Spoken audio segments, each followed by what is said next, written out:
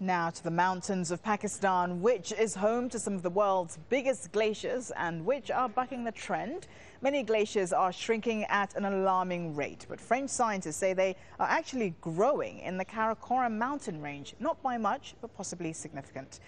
In the 7 years to 2010, more than 4,000 cubic kilometers of ice melted away from glaciers, ice sheets and ice caps worldwide. And that's enough to raise sea levels by 12 millimeters. Now, for example, this picture shows the White Chuck Glacier in the eastern United States in 1973, and here it is in 2006.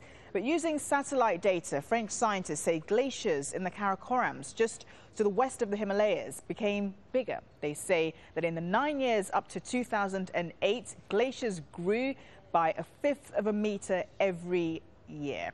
Graham Cogley is a glaciologist at Trent University in Ontario in Canada. He says the odd behavior of the Karakoram glaciers is a mystery.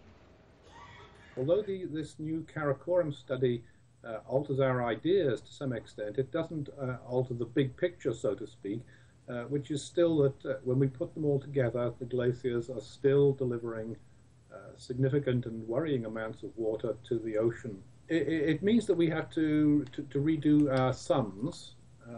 It will make a difference because although these glaciers are only growing very slightly, there's a lot of ice up there in that mountain range.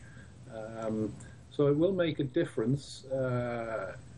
Looking at it on the longer term, I'm not sure that there's anything much we can say. We would like to understand why the atmosphere has decided to deliver more snow, or perhaps to deliver less heat for melting to that particular mountain range. But that's one of the mysteries that we aren't ready to tackle.